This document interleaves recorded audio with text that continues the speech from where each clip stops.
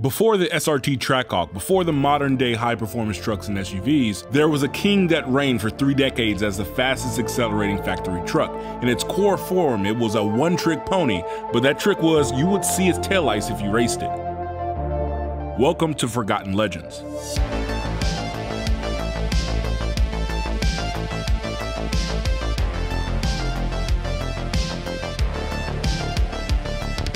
Today's video is brought to you by Keeps. Keeps is a subscription-based hair loss treatment to help men keep their hair. 2 out of 3 guys will experience some form of hair loss by the age of 35, and Keeps helps combat that with clinically proven research-backed treatments to stop hair loss, and is delivered straight to your door at about half the cost of traditional pharmacies. You get 24/7 care and support network of expert medical advisors and care specialists to help you reach your goals. They are a one-stop shop for everything you need to prevent hair loss, stimulate hair growth, or just better care of your hair in general, and most Keeps customers notice results within 6 months of starting treatment. Hair loss stops with Keeps, so to get 50% off your first order, go to keeps.com/337speed or click the link in the description. That's keeps.com/337speed. Throughout the 1980s, General Motors were not only experimenting with turbocharging, they were absolutely dominating with it.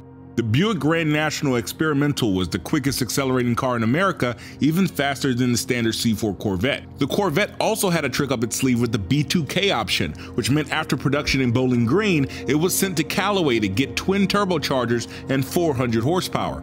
By 1987, this turbocharging revolution would reach an unlikely candidate: GMC. Assistant Chief Designer William Davis would sketch a white GMC S15 with Super Truck inscribed on the bed. 2 years later, this sketch would blossom into fruition with a fully functioning concept for the 1989 Chicago Auto Show, being powered by the same LC2 3.8-liter turbo V6 found in the Grand National and Turbo Trans Am. The LC2 was actually underreported in power to appease the big cousin, the Corvette, when in actuality it produced 301 horsepower on the engine dyno at the PAS facility.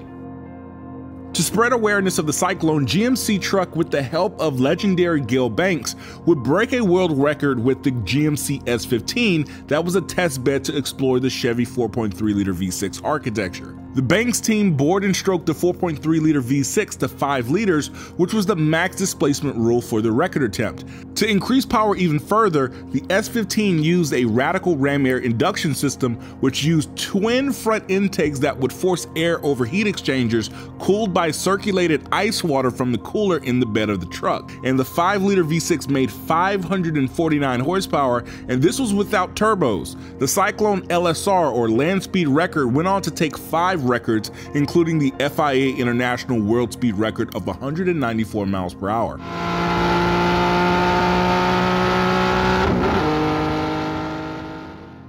GMC truck would partner with Production Automotive Services, or PAS, the same company which built the 1989 Turbo Trans Am, and used the 4.3 SS truck for engine and drivetrain testing.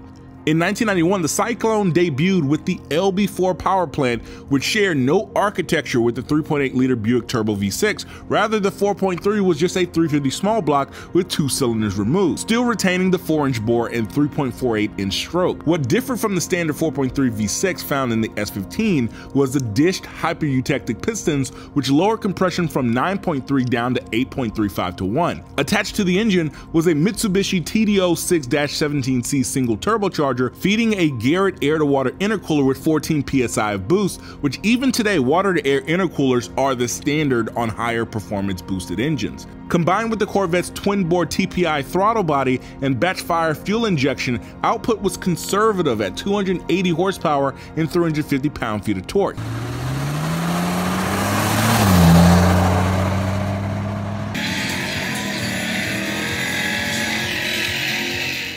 Just as important as the power was getting it to the ground, which the Cyclone featured a Borg-Warner 4472 all-wheel drive transfer case with a 35% front and 65% rear split, giving power to all 4 wheels.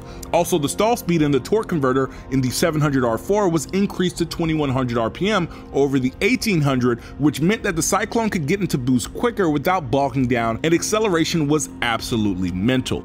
It boasted a 4.3 second 0 to 60 with a 13.4 second quarter mile, making it the fastest truck ever produced, and GMC literally marketed the truck as such, sometimes even taking it too far, comparing it to like the Porsche 911. Most famously, it out-accelerated the Ferrari 348 TS in testing in the September 1991 issue of Car and Driver.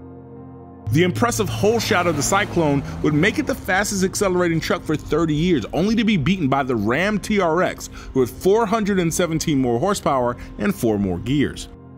Now, the Cyclone did have its faults. The chassis was only rated to haul 500 pounds, which eliminated the utility of it being a pickup truck. Also, the truck explicitly stated it wasn't for off-road use either, which made the Cyclone purely a one-trick pony to absolutely destroy anything from a dig. If you wanted a more usable Cyclone, then in 1992 there was the Typhoon. The Typhoon was based on the Jimmy, which gave it more cargo space, a higher load capacity thanks to the air suspension, and can still outperform the Mustang GT and Ferrari 348 with a 5.3 second 0 to 60 thanks to the exact same powertrain from the Cyclone. Also, it was available in multiple colors, which the Cyclone was destined to receive, but was canceled due to poor sales. The Cyclone only had a full model run in 1991 with 2,995 units and 3 the following year. The Typhoon, however, had a much more promising run with 4,697 units across 2 model years of 1992 and 1993. Even with the Cyclone and Typhoon's short run, it built a cult following very quickly. In 2021, the name would reappear, but not built by GMC, rather built by Special Vehicle Engineering, formerly known as SLP, which was absolutely the dominant aftermarket part supplier in the 90s for Camaros, Corvettes, and Firebirds. The new SVE Cyclone ditches the V6 found in the GMC Canyon for an L83 LT-based small block V8 that is centrifugally supercharged.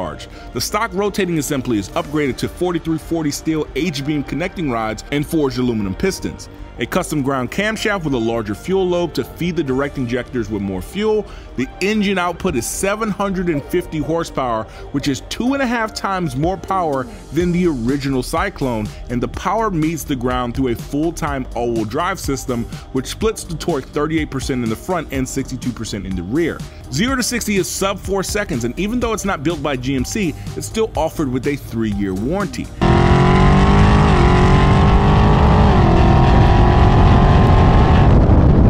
Even though the sound is far different from the original 4.3-liter V6 turbo in the 1991 Cyclone, this is a beautiful homage to the original that will surprise even the most cockiest Corvette owner, just like in 1991.